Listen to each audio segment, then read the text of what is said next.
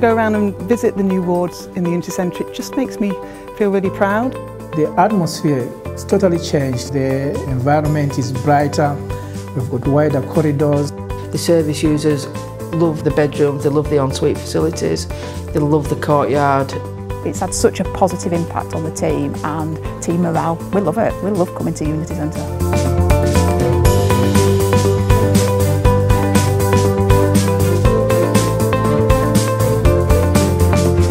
The Unity Centre is a £18 million investment by South West Yorkshire Partnership Trust to really improve the estate and improve the quality of the environment for our inpatient service users here on our Wakefield site at Fieldhead Hospital. So back in 2015 we started the business case for the Unity Centre and the replacement of the older wards. It had been the first time since the mid-90s that these units had had a significant amount of investment in them. So prior to the Unity Centre we were in some much older units that had been converted, so they weren't purpose-built for mental health. We had shared bathrooms, we had shared toilets, there wasn't as much communal space, so it very much felt like service users were on top of each other. It was very ad hoc, quite narrow corridors, there wasn't a lot of light and air, didn't have a lot of outside space, and it wasn't as secure as it could have been.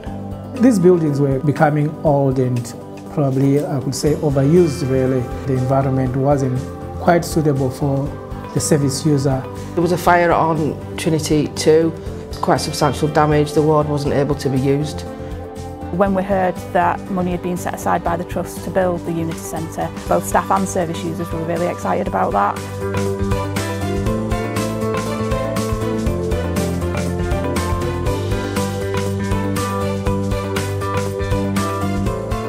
The first phase opened in September 2017 and was Walton PQ ward and the Stanley Male Acute ward. They used a temporary entrance for a year whilst we then built the main entranceway to the Unity Centre, and of course there's the Nostell ward, which is the new ladies acute 22-bed ward. Following that, the Priory unit was then fully redeveloped and refurbished into the new Crofton ward, which is the new name for our old people's ward, which is now fully en suite as well.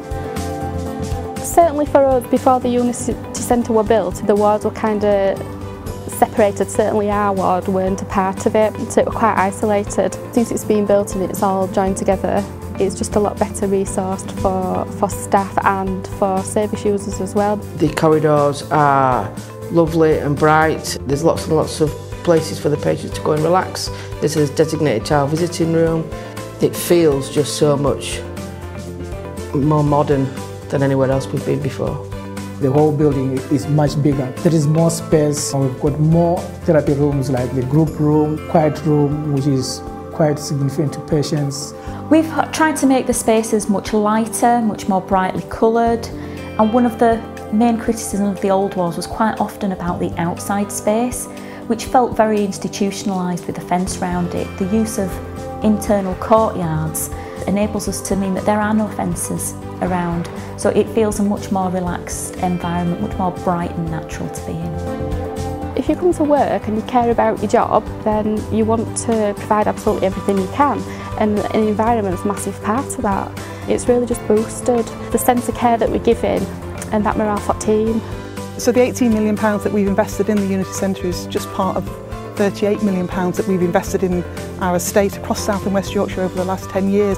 I expect that over the future years it will really help support recovery and good care, so expect good things to happen here at Unity Centre in the future.